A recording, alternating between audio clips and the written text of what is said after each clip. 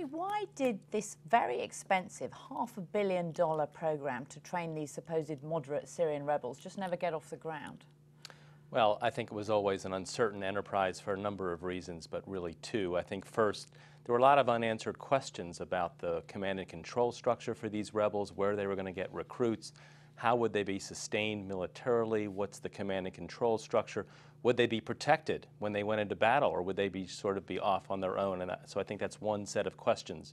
The other set of questions, though, are resources. I don't think the scale of the program came anywhere close to matching the scale of the challenge. And so until you fix that, this is a big mess, and to fix a big mess that we care about, you need a bigger set of resources and a bigger force. Is there any reason at all to think the new strategy of arming groups that are already in battle against Islamic State is going to work better?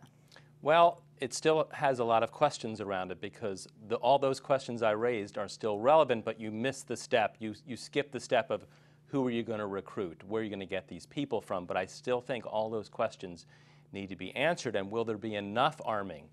Will there be enough scale to deal with this challenge? Is there also a question about US intelligence and how good it is in Syria and who exactly these groups are? Because that's been a big concern of the administration, hasn't it? Not to arm radical Islamist groups and to try and find these so-called moderates.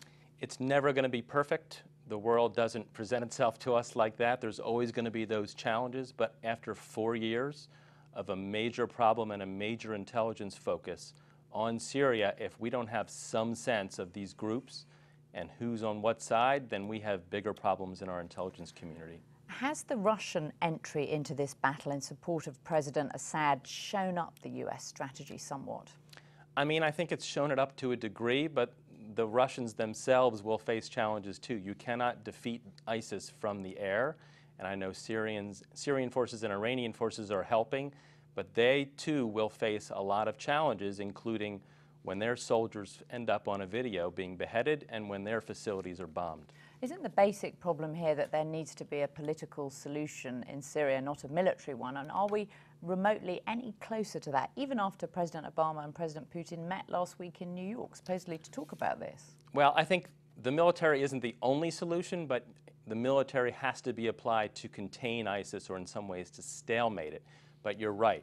Ultimately, the roots of this problem are in Syrian society, in the Syrian polity, and until we move to an inclusive, representative, broad-based Syrian government that has legitimacy among its people, this problem is not going to go away. The Russians did say today that they were striking Islamic State, despite what Washington has been saying about their targeting. Isn't it possible that if the US and the Russians are also targeting Islamic State briefly, this could work?